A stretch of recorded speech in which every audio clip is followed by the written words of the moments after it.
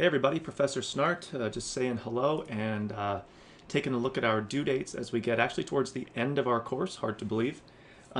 We've just finished up Essay 1. You should be getting that feedback return from me in the form of maybe some brief text comment, but a video of me basically doing this with your essay on the screen and me talking you through some of it, which will hopefully help you, see mistakes that you made in that essay, but the point is really honestly to point to strengths, but also some weaknesses, so that we can carry the strengths over to the final essay, and of course maybe fix some of those basic mistakes and get them right, or just kind of improve on some weaknesses. There's different ways of making mistakes, for lack of a better term, when you're writing. Some of them are just stylistic things which improve over time, and some of them are just like basic, like right or wrong, maybe grammar things or MLA things.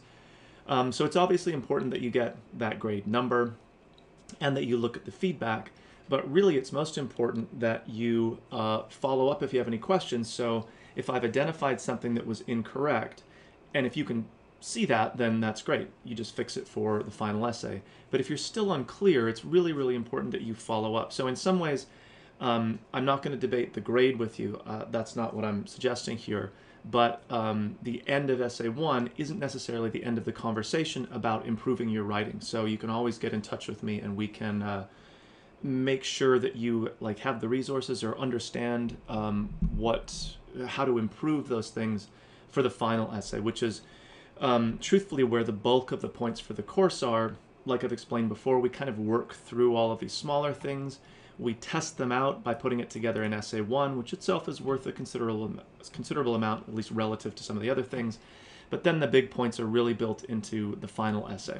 So we spend the tail end of kind of the last, third of our class here, even though it's basically just a week and a half in our compressed time frame, working towards the final essay. So we're into Unit 9 now, which is due on Thursday, which is where the final essay is assigned, but of course the whole essay isn't due on that due date.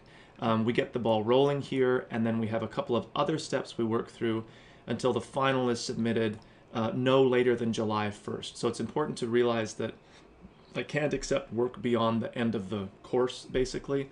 And if you keep on track here and work sort of efficiently, it's entirely possible that you could submit, relatively speaking, well before this Friday due date, and then you're done with the course. Pretty nice.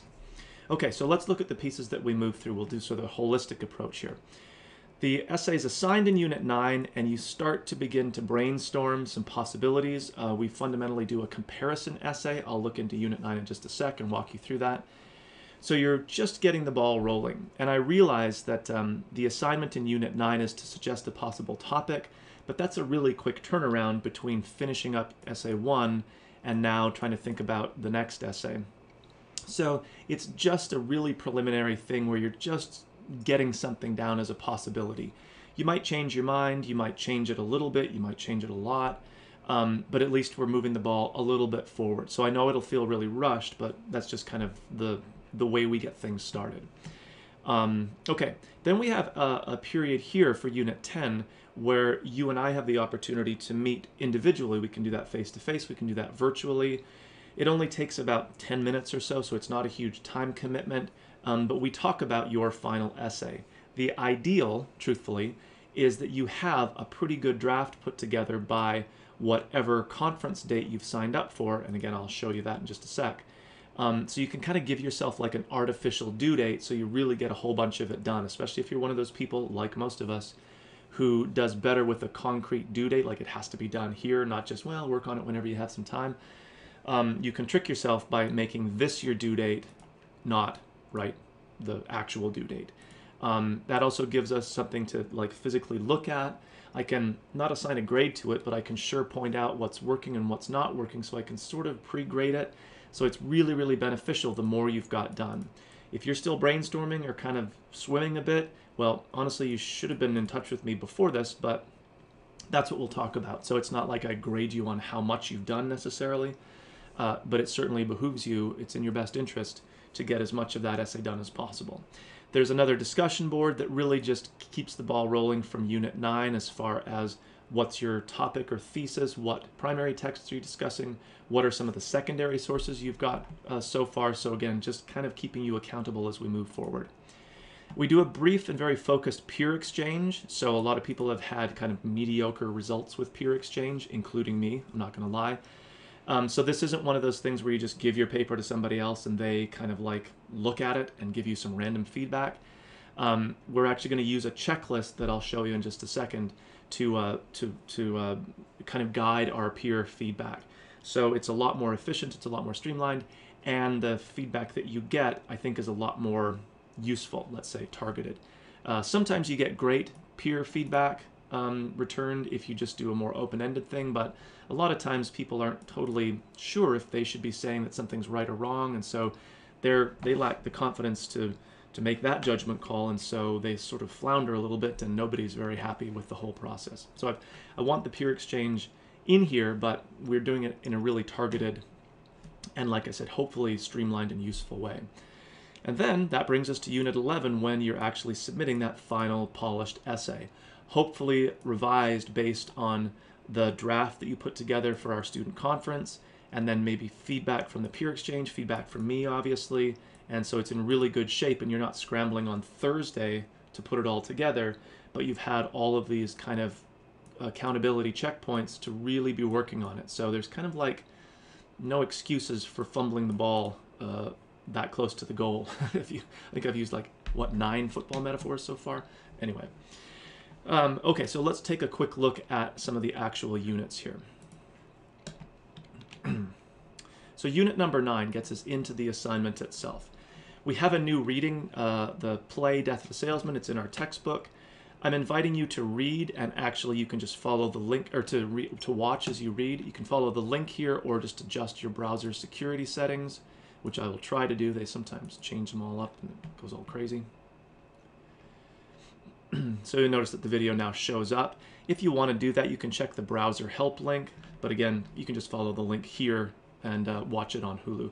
So it's about 2 hours. It follows the script of the play almost verbatim. There's like a couple of word changes that you might not even notice. But I don't want you to just watch, but I also don't expect you to just read, because it's a play. It's meant to be seen. And there's some time shifting where the main character, Willie Loman, the salesman, is in his present, but is sort of having flashbacks to his past, and those things kind of overlap. And reading it, it can be a little confusing because you're not necessarily sure who he's speaking to or which time frame we're in. But when you see it, it's actually pretty clear. So I'm all for like watching it as you read it. And I'm going to suggest that this is a great text to use for the final essay because it's new, so you're not repeating yourself. There's lots of great research about it, which is really easy to find on the databases. There's lots of kind of dynamic themes and interactions going on, so there's just lots of good material here to use. You don't have to necessarily, but I'm going to strongly recommend that you do. There's a little quiz like we've done in the past, not a whole lot of points attached to it, but really kind of trying to draw your attention to some of the main themes in the play. And in fact, maybe these will spark some ideas for your final essay. Okay, speaking of which, the final essay assignment. 5 to 6 pages, so it's not like all of a sudden we're doing 20 pages. We're just doing something that's slightly longer. Again, double-spaced, that doesn't include the works cited. One difference here is that we are doing 3 appropriate secondary sources, and we've talked about this. Appropriate, they have to be relevant, so they're discussions directly of your primary texts. They're not just general web stuff, they're not just tangentially related, so all those rules still apply. We're still writing, of course, a literary analysis, since that's the kind of writing that we've been doing so far. So nothing much has changed, except we're a little bit longer. We have a few more sources involved. Here's some library assistant stuff. And I think the main change for us is that in the first essay, I gave you a set of possible topics to work with to kind of get the ball rolling for you. So I did that very first brainstorming step in some ways for you, or at least a little bit of it. But here, you're going to develop your own topic. So I like this because it allows you to be more creative. You can do something that kind of speaks to you. You're not just fulfilling the assigned requirement kind of a thing. So it can be a little bit harder to start because you don't have that initial momentum from me. But I think it ultimately produces a better experience and better essay because you're more personally invested. You're just more personally interested in it. Okay, so here's the deal. We are writing a comparison essay, not a contrast essay. We don't want to know why things are different. We already know things are different. We want to know why they're similar. And we're going to do two works of, for lack of a better term, literature. So one should be from our syllabus or included in our textbook, so kind of that more official definition of literature. Remember, we talked about this way back in Unit 2, all those weeks ago. And I'm going to suggest that for one of your choices, it would be good to do the play for the reasons that I already mentioned. The other primary text that you use could be, and this is the sort of the more creative and personalized part, almost anything that you can think of. It doesn't have to be literature like with a capital L. It doesn't have to be from our textbook. It can be a song, some other piece of music, a piece of art, a novel or short story or television show or movie that you're familiar with. So we're really, really broadening our definition of literature, trying to see how that kind of surprising work, like a contemporary movie, for example, shares something in common with a more official piece of literature, for lack of a better term, like Death of a Salesman, the play. And so how would you compare those? Well, you can compare them in terms of, do they cover similar themes? Do they involve similar character relationships, like parent-child or father-son types of things, or that whole family dynamic, which is really important in Death of a Salesman? And so it's important that you take a look at this very short slideshow. I think there's like 2 or 3 slides about how to organize a comparison essay, because it's really important that you do it effectively. And we're going to use what's called the point-by-point versus this block comparison structure, and it's fairly straightforward. But you'll see understanding the basic, like how to formulate a comparison essay, will probably help you to begin imagining how you could take 2 works of literature, or 2 like works that seem on the surface really different time periods, different authors, obviously, like different media. One's a play, one's a TV show, whatever. So they seem really different, but your essay is interesting because it shows how, in fact, they have all of these similarities. And again, understanding the structure can help you actually do the brainstorming piece of it. Okay, so that's the topic, that's the assignment. And then what's due for this current due date is just this brief discussion board asking you to, like I said before, just kind of start brainstorming. So like, what are some possibilities? So your first step is really to do the reading/watching.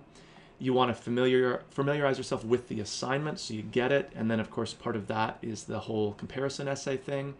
And then the tentative topic. I don't grade on the quality of the topic because we're just getting things started here. I just want to see some investment of time and thought and some possibilities. And then, of course, you're replying to 2 other posts, and maybe, in fact, something that somebody else says. You're not going to steal their idea. Don't do that.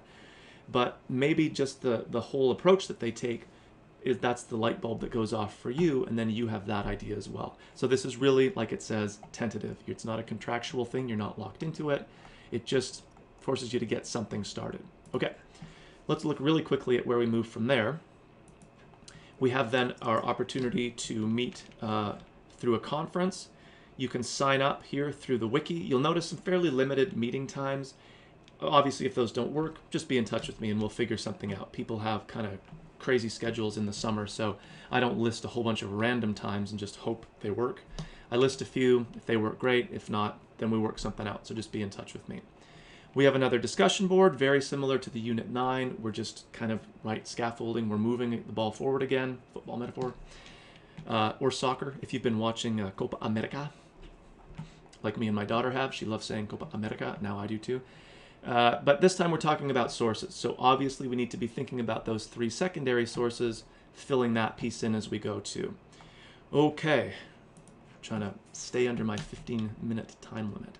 Then we have the peer exchange. You'll find yourself in a group. It's just basically a discussion board. And then that's pretty much it. The final essay is due in our basically our final unit here. The outside date, absolute latest, is Friday, July 1st. But truthfully, if you've worked conscientiously through these steps, you can probably get this done earlier than that Friday. And then it's out of your hands and into mine, and you can enjoy the rest of your summer free of English 1102. Hopefully it hasn't been a bad experience so far, but it'll feel good when it's done, I know. Okay, so that's lots to process here, but we're in the home stretch, if you want to put it that way, a different sports metaphor. And as always, if you have questions about Essay 1, questions about the final essay, or anything in between, be in touch with me.